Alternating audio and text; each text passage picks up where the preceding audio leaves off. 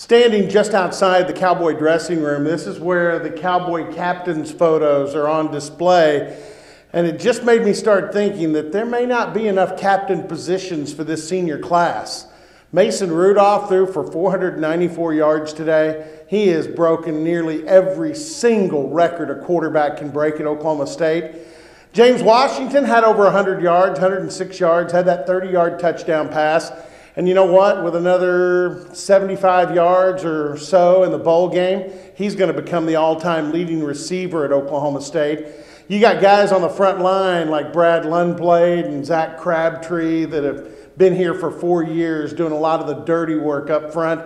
You know, all those guys deserve to be captains. Marcell Ateman, with what he's done this year, is also a deserving captain. Ateman today, all he did, 4 catches, 107 yards, set up some touchdowns. So, again, the Cowboys have a ton of playmakers. Then when you go over to the defensive side of the ball, well, Chad Whitener got the interception today. I was so glad to see that. This kid is so deserving. He's worked so hard. And then you've got Trey Flowers and Ramon Richmond, deserving captains as well. Billy Lavini, all he's done on the defensive line, although he hadn't been able to do as much with all of his injuries. Man, how do you vote for captains? I wouldn't want to be a player on this team. It's going to be a tough vote to decide who goes on this wall. One thing is for certain, though, they did senior day right.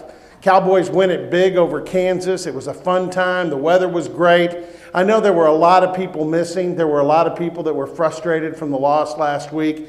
But I got news for you. The celebration went on today, with you or without you. And the celebration will go on at the bowl game as well, too, when that is decided and we find out where the Cowboys are going. So a great senior day, a big win for the Cowboys, beating Kansas 58-17, and a good way to finish the season and still alive for 10 wins. And the Cowboys really want that. By the way, in case you're wondering, Mason Rudolph told us on the radio interview afterwards, he is still disappointed and frustrated because the one thing he wanted to bring Oklahoma State and its fans, a Big 12 championship, he wasn't able to do that. So accountable to the very end, this senior class. They have certainly been that. Reporting for 247 Sports and Go Pokes, I'm Robert Allen.